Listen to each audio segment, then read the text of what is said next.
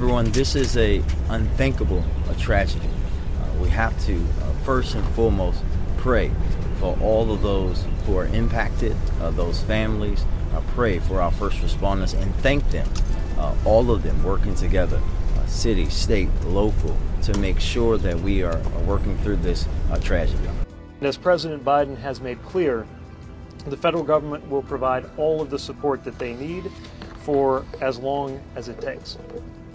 This is no ordinary bridge. This is one of the cathedrals of American infrastructure. It has been part of the skyline of this region for longer than many of us have been alive. So the path to normalcy will not be easy. It will not be quick. It will not be inexpensive. But we will rebuild together.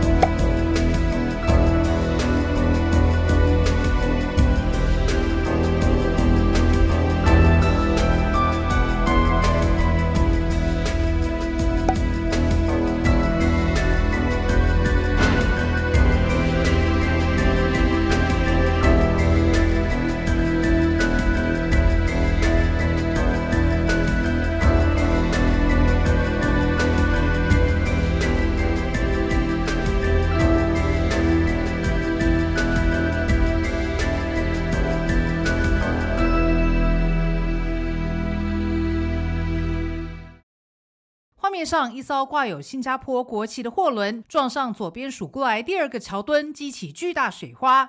撞击瞬间，整座桥断成好几截，掉进冰冷的河水中。Looking at the video, it appears there's some sort of collision, and based on how quickly the bridge collapses, it was obviously a very significant crash. 事情发生在美国马里兰州巴尔的摩，当地时间的26号凌晨1点半左右。货轮先是开到桥墩旁边，短暂停留2分钟左右，重新启动的时候就发生意外。桥上几部汽车跟着断桥一起落水，当局已经派潜水人员到现场搜救。Unfortunately, we understand that there was many as up to 20 individuals who may be in the Patapsco River right now, as well as multiple vehicles. 船东随即发表声明，表示全体船员及2名引航员全数平安。据了解，这艘长约289公尺、名叫达利的货轮，原定凌晨1点从巴尔的摩启程，前往斯里兰卡的可伦坡。出发不到半小时，不明原因撞上大铁桥。事发后，当局已立刻宣布封闭桥梁与道路。这座4线道大桥1972年开始兴建，1977年启用，全长2.57公里，是巴尔的摩连接华府、宾州等城市的重要桥梁。当局将针对事故原因及桥梁结构是否有问题进行调查。民视新闻综合报道。